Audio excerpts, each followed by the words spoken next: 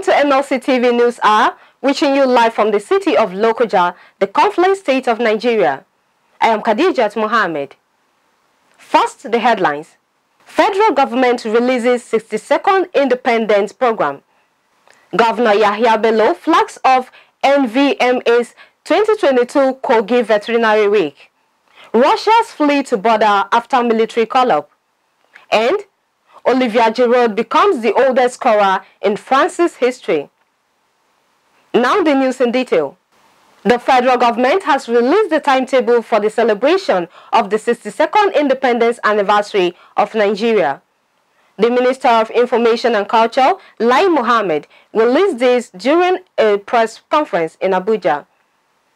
He said there will be a church service on September 25, 2022 at the National Christian Center, Central Business District, Abuja at 3 p.m., which will be followed by a public lecture focused on national unity on September 29, 2022 at the State House Conference Hall at 10 a.m. On September 30, 2022, there will be a special Jumat prayers at the National Mosque, Central Business District in Abuja. October 1, 2022, a presidential broadcast at 7 a.m.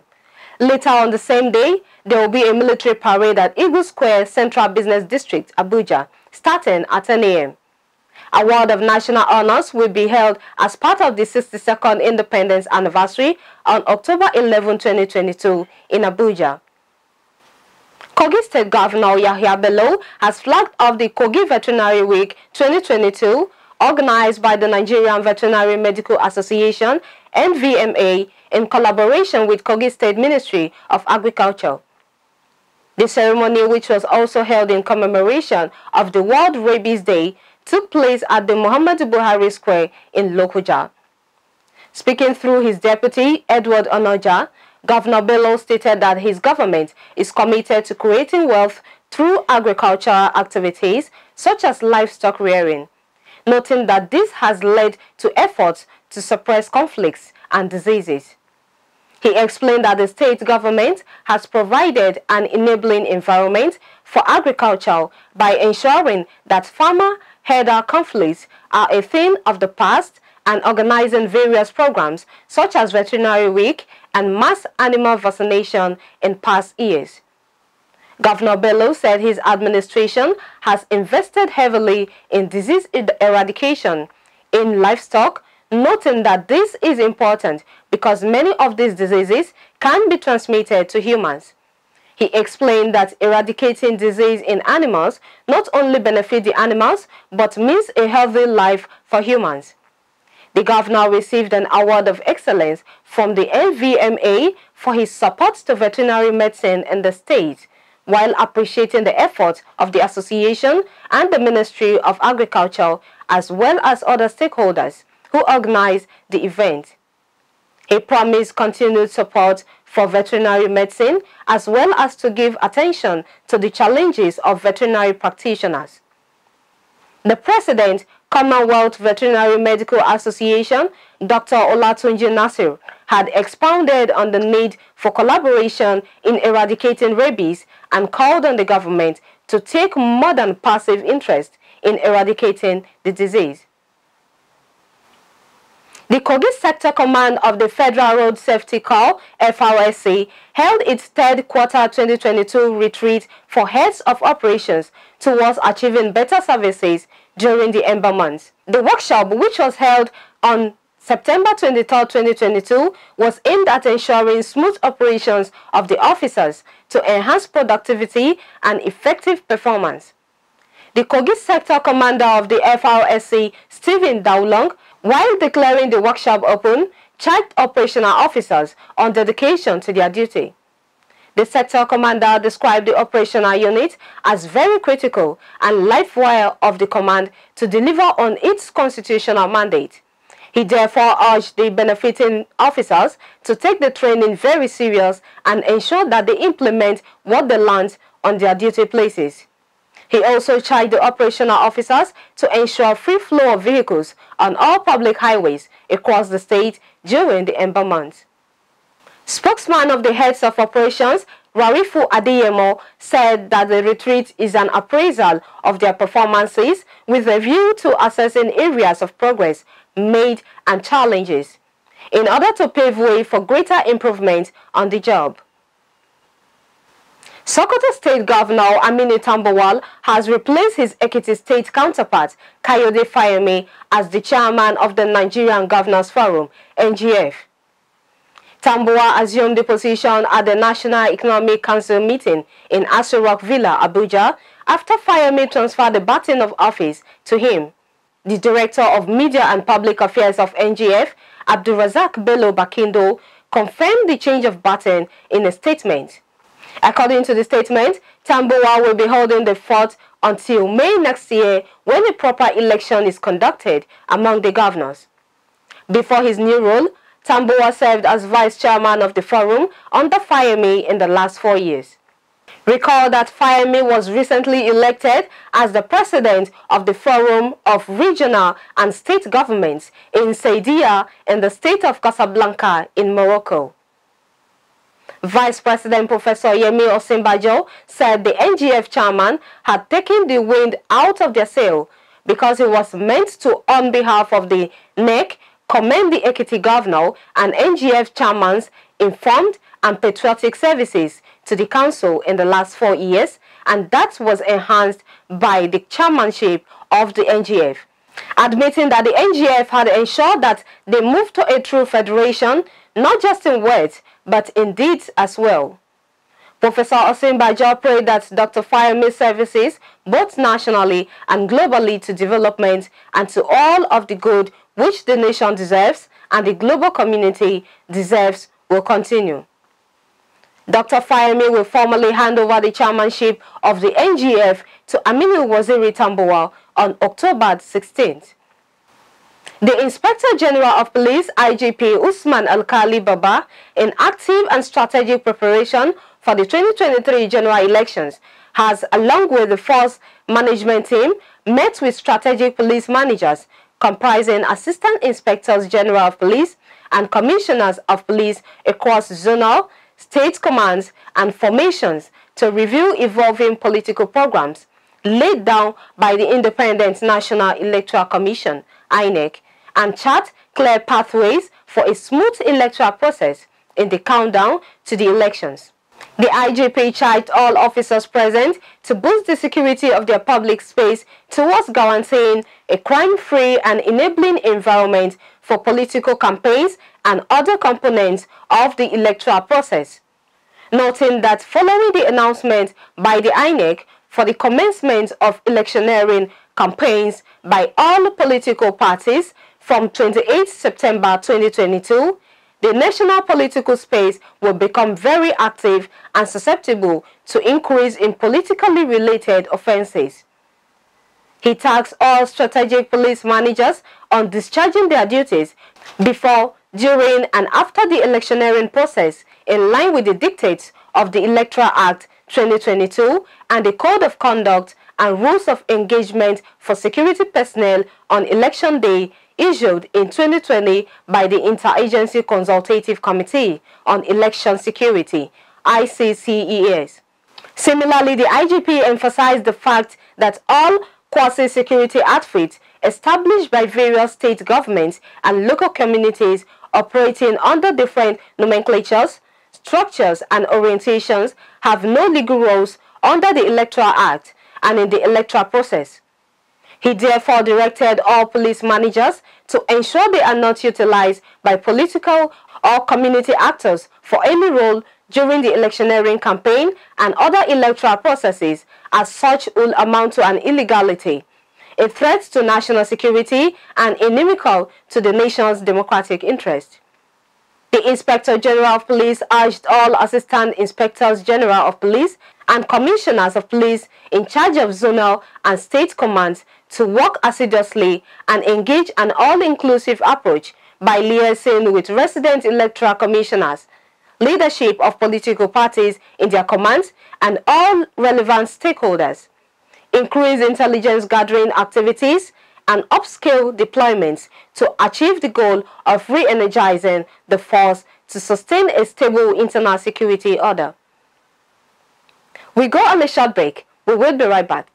Get human interest stories right here on MLC TV with entertainment, sports, business, culture, tourism, and fashion news stories all featured on MLC TV. Not forgetting political and current affairs news, state and federal government and people's matters will be discussed regularly on MLC TV.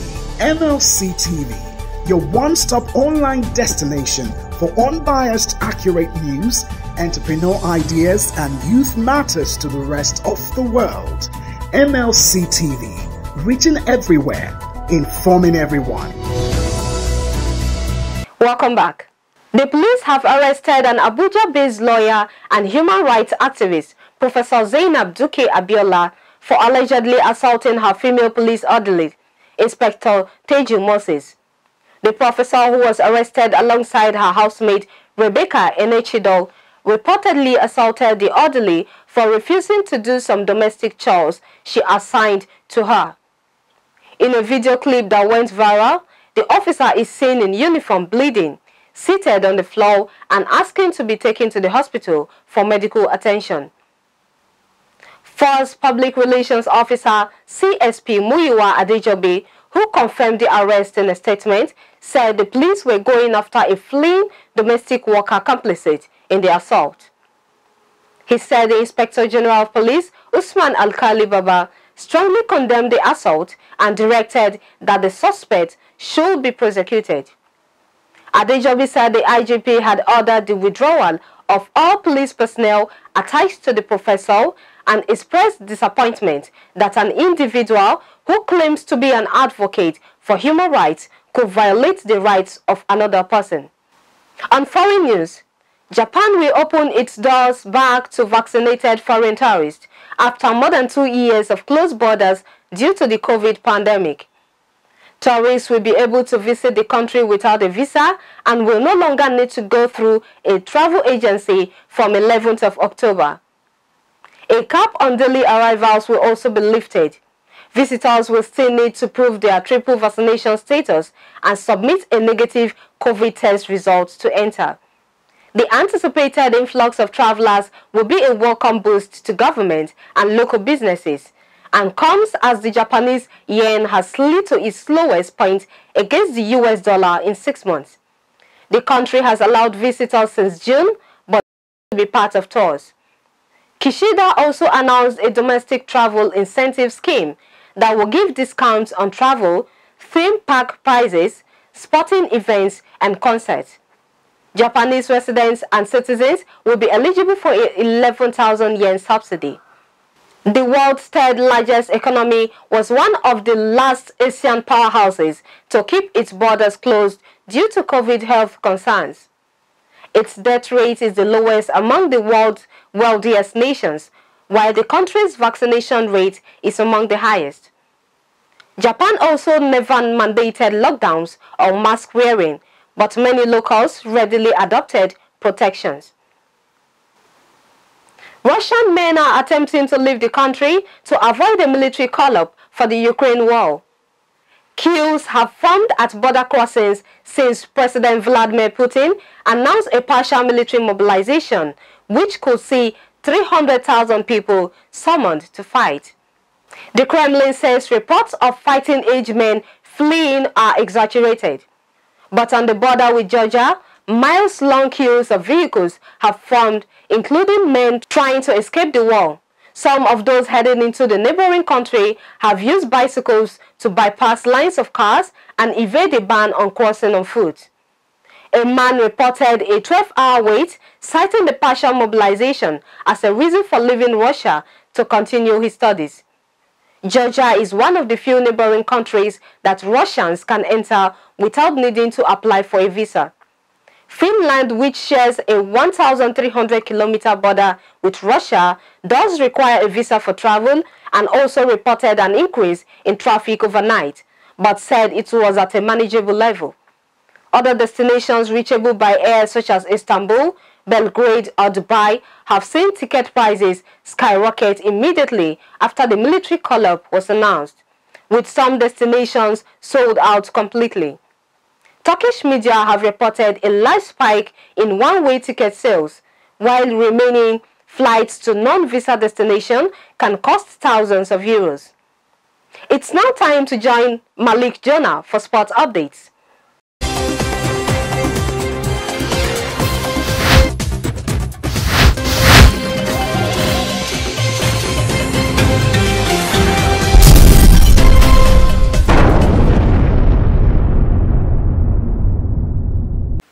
And on sports update, Olivier Giroud became the oldest scorer in France history as they beat Austria to boost their hopes of avoiding Nations League relegation. France dominated the game with Kylian Mbappe having an early goal ruled out for an offside and Aurélien Tchouaméni's bicycle kick being tipped onto the bar. Olivier Giroud set up Mbappe for a fine opener, taking on several defenders before firing in from 16 yards. The AC Milan striker brilliantly headed in France's second goal. At 35 years and 357 days, he is 70 days older than Roger Marche was when he scored against Spain in December 1959. Olivier Giroud is now only 2 goals behind Thierry Henry's France record of 51. France would have been relegated if they had lost the game. Move above Austria going into Sunday's Group A1 final in Denmark. Still on sports, Super Eagles head coach Jose Presidio has stressed that he hopes to win the 2023 African Cup of Nations for Nigeria. The next edition of AFCON is built to hold in Ivory Coast. The Portuguese tactician had promised to bring smiles to the faces of Nigerians by winning the long-coveted trophy after the country last won it in 2013 under the guidance of late Stephen Keshi. Speaking ahead of Nigeria's international friendly game against Algeria, Presidio said the friendly game will put his team in shape to win the next AFCON tournament. The 62-year-old also gave an update on the injury to Leicester City midfielder Wilfred Ndidi after the player was ruled out of Nigeria's international friendly game against Algeria. And that's sports update on MLC TV News. I am Malik Jonah reporting. Back to Akasta for more stories.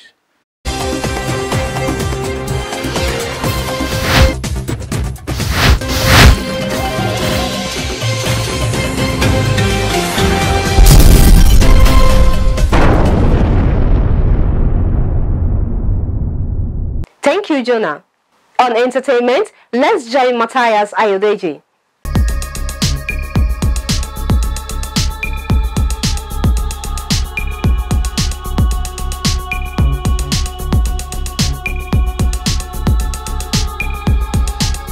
On entertainment, Nigerian rapper M.I. Abaga and his wife Eniola Mafe have officially tied the knot. The music star and his wife had their traditional wedding ceremony in Lagos on Thursday, September 22, 2022. The couple looked incredible in their traditional outfits as they couldn't get their hands off themselves. In a grand reception held in their honor, M.I. and his wife danced to the admiration of their guests. The wedding ceremony was attended by several celebrities and the cream de la cream of society. Among those who attended the wedding includes Banky W, Ike Osaki-Dowa, Bright Basketmouth Okpocha, Jesse Jacks, M.I.'s brother, and a host of others. M.I. announced in April that he was set to walk down the aisle with his then-girlfriend Eniola. The rapper recounted how he was introduced to Eniola by Audu Maikori of Chalk City back in 2020. Eniola is the founder of New Nigeria, an organization that was formed in the wake of the #EndSARS protests across the country. And that is all on entertainment news today. My name is Matthias Ayodeji Peter, reporting for MLC TV.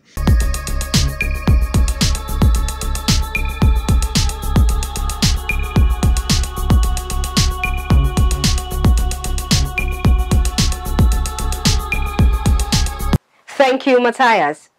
And that is the size of our package today. Join us next week at this same hour to watch our news as we give you updates on happenings within and across the globe. Don't forget to subscribe to our YouTube channel, Melakite TV. Like and follow our Facebook page, MLC TV. Follow us on Instagram, MLC TV 2021, Twitter at MLC TV1. For your event coverage, information, contribution, advert, and sponsorship, please call any of our numbers displayed on your screen. Join us Friday and Saturday to watch our special programs. It's Melakite TV, reaching everywhere, informing everyone. I am Khadijat Mohammed. Please continue to be a brother's keeper to build a united and peaceful society together. Thanks for watching. Goodbye.